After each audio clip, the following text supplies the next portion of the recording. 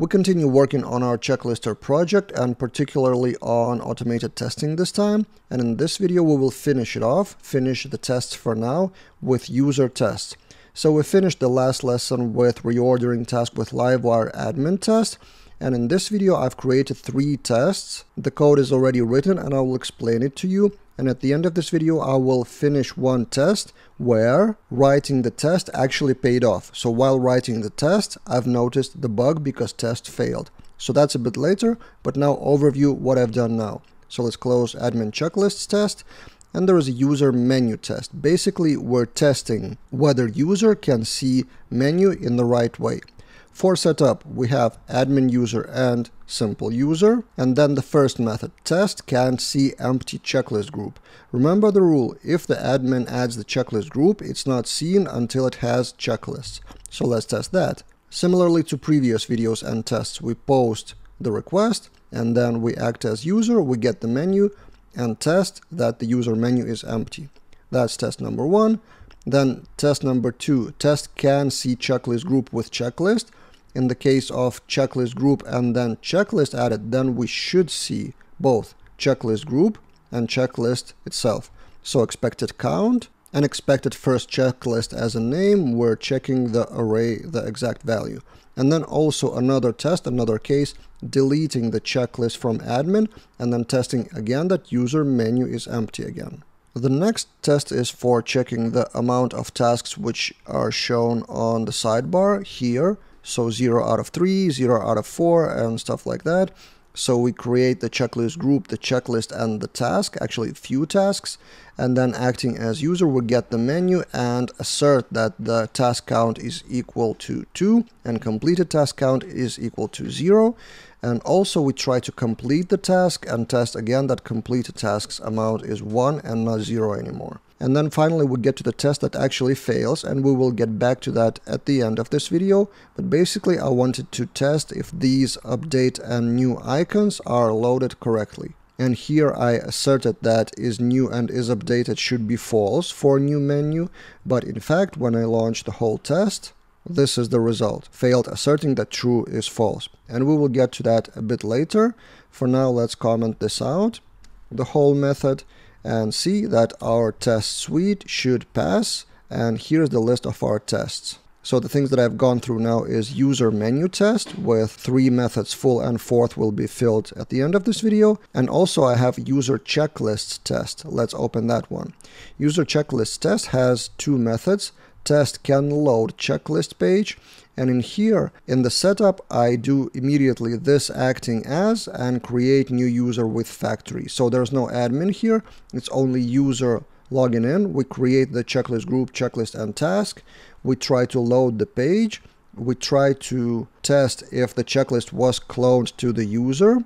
And then we also test with Livewire that checklist tasks, the variable responsible for task list, has 1 task as it was seeded here. So that's 1 test. And then test can complete task is also a Livewire test. So I'm calling the method complete task. And then in the database, I test that user task is not null with completed add.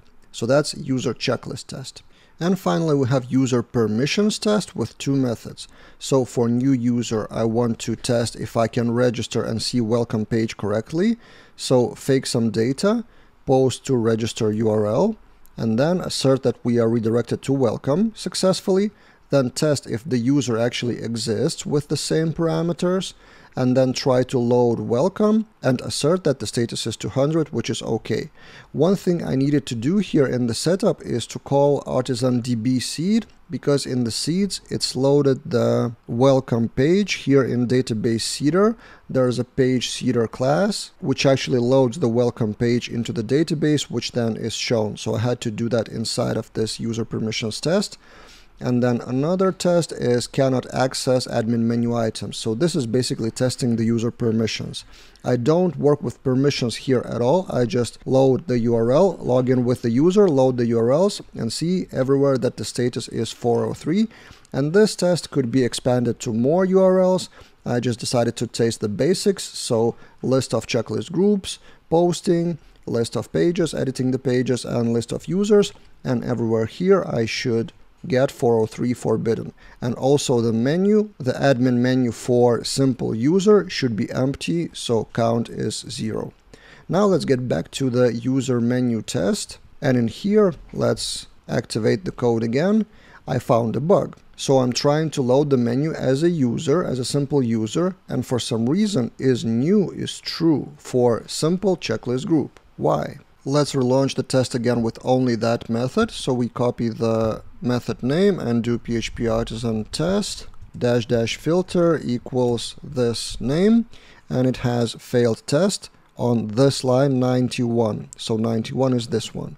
Let's see what's inside the menu. Get menu, and isNew is set here. Group is new and group is updated. And here I realized that we are comparing group created at with group updated at, which is for the user. So when the group was updated for a user with user checklist data, but for new user, for newly registered user, they haven't even clicked any checklist, so this will be null for them. So we need to add a condition that user checklist may be null. So group updated at max updated at could be null. So group updated at should be set, and then we also can compare. I think we will test it out. And then is updated is the same thing.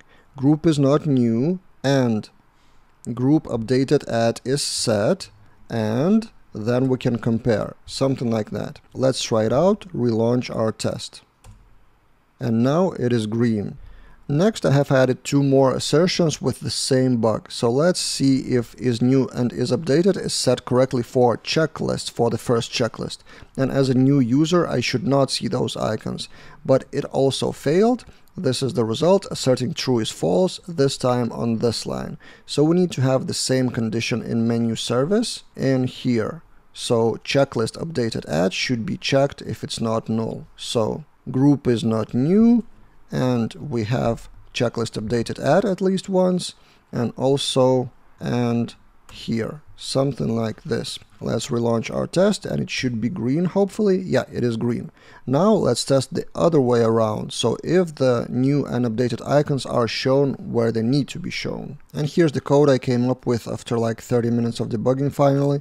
So I update the checklist group by updating it from admin, but before that I need to load the checklist as a user to be cloned to my checklist. Then I sleep for 2 seconds. Kind of like update from admin comes later than user visited that, and then I check that false for isNew and true for isUpdated. So that's for checklist group. And then for checklist, I need to kind of refresh the situation. I thought to separate that to separate tests, but in the end I decided to go all in on one method. So I do migrate fresh for all the database, then I create another checklist group and checklist, then I repeat the same thing. I get to the checklist of a user, then I update the checklist, not the checklist group this time, and then assert that isUpdated is true. And now our all PHPArtisan test suite, after a few failures that I've done, it's all loading, and it's loading slower in 4 seconds because I've put in sleep here. Maybe there's another way to simulate that, but I'm fine with sleeping 2 seconds and wait for like 4 seconds to pass all the tests to be able to simulate the real situation and test the real scenario. So I think we're done for now with our automated tests, and we fixed a few bugs along the way. So I can give that to the client to proceed with their testing, and meanwhile we will get back to creating more features, and probably it will be the last final stretch, final batch of videos about Checklister.